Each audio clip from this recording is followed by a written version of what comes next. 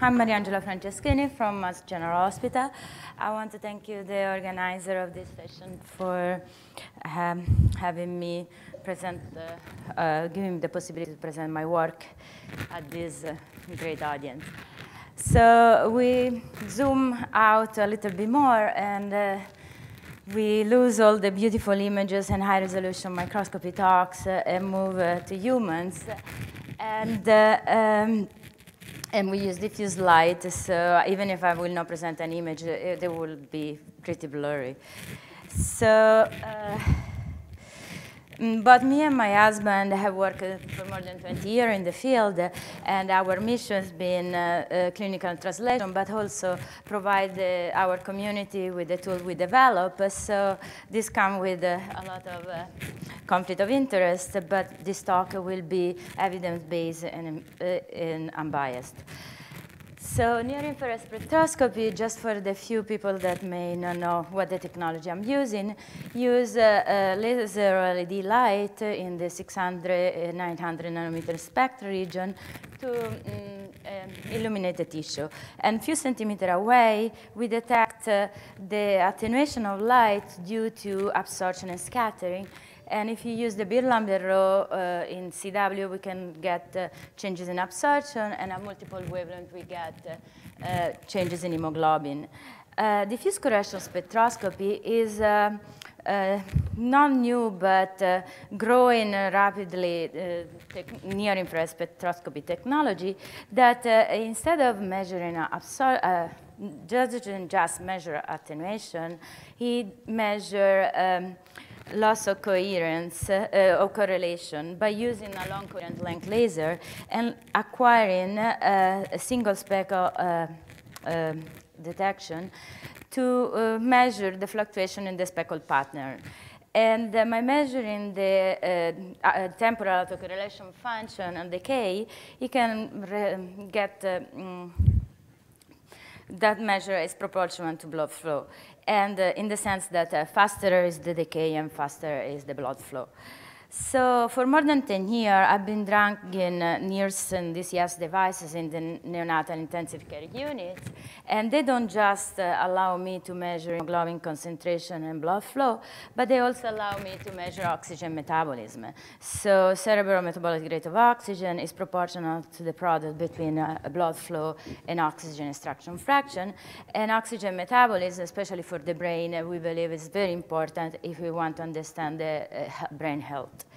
So our measurements, when we want to measure quantitative brain CMRO2 in infants, are very simple. We use a handheld probe for a few seconds, and we measure several spots in the head. And with this technology, we started like 10 years ago, and measuring hypoxic ischemic injury in infants. And what we noticed at MGH before therapeutic hypothermia came, in the acute phase, this infant newborn had very elevated CMRO2 compared to normal controls. And this was because excitotoxic mechanism in this phase were increasing neuronal activity.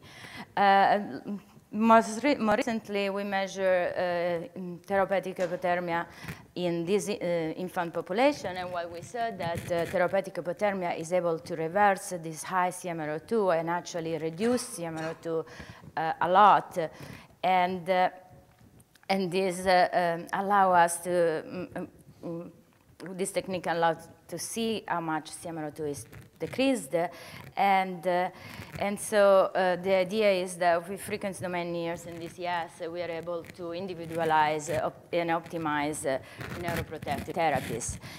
Because of this and other promising results, together with ISS, with the support of SBIR, we built the first fully integrated frequency domain DCS system commercially available.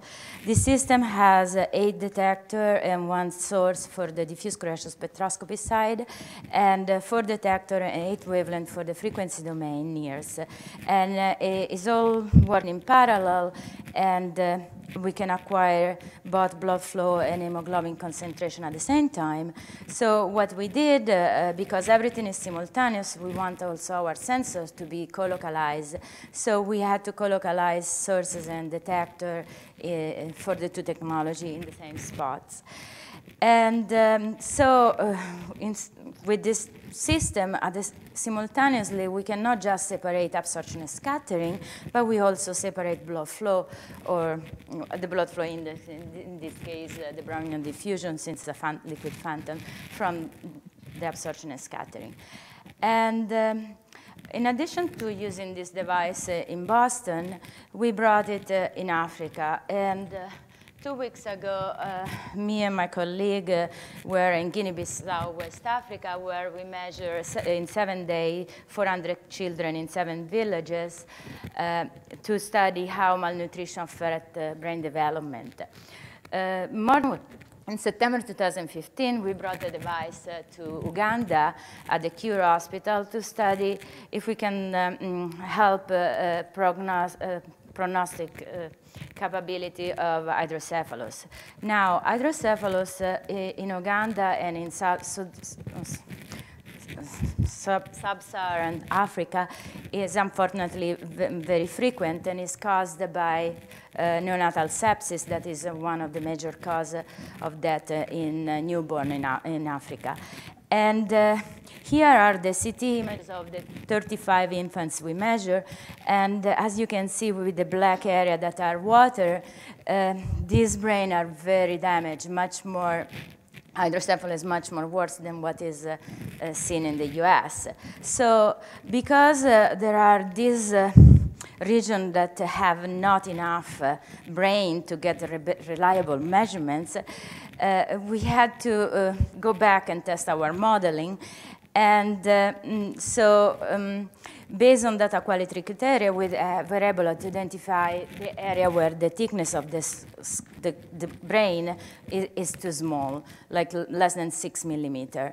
And so with frequency domain multidistance methods, we can divide this brain between very thin or thicker cortical area in the area where we measure, in very good agreement with the CT scans. Now, this is important, but it's not as important if you think that already in 1830, with light, they could see that there was hydrocephalus and not much brain under. What's important is to predict outcomes. And so here are the CT scan pre-surgery, and these are the CT scan of 2 kids 6 months later.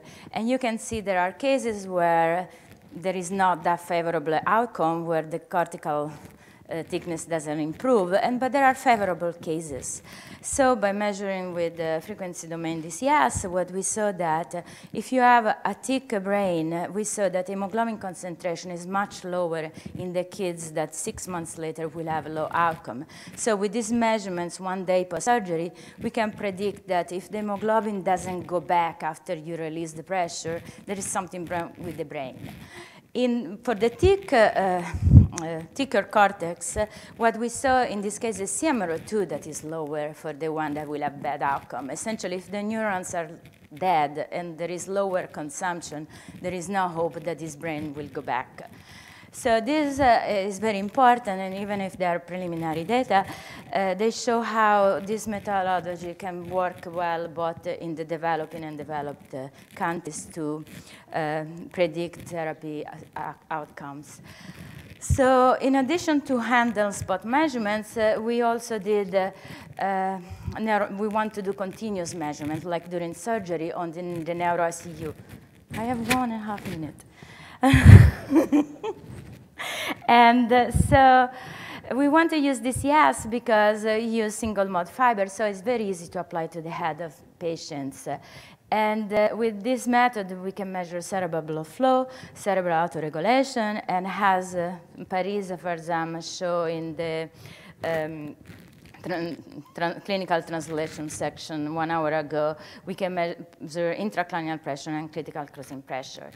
So, for instance, in this aneurysm case that has a lot of invasive probes, with our non-invasive blood flow, we see that we can measure blood flow and is in good agreement with the perfusion measure on the MetaOX. And giving blood flow measure in these patients will allow me to measure loss of cerebral autoregulations, as done in NIRS. So when the cerebral perfusion pressure goes low, I can see that. So intracranial pressure, I will not have to talk about it. So what is important, in addition to developing technology to go faster and measure arterial pulsation with DCS, what we are in the last year and a half, we have been inventing new technology that use pulse laser with time-resolved DCS to achieve the greatest brain sensitivity. Not only that, but with this device, we can get blood flow and hemoglobin oxygenation in the bottom layers. And because of advanced in detection technology, done mostly in Italy by the Milano group, we can now, we are enabled now to package these into wearable wireless optodes to dramatically advance monitoring and neuromonitoring and functional brain imaging.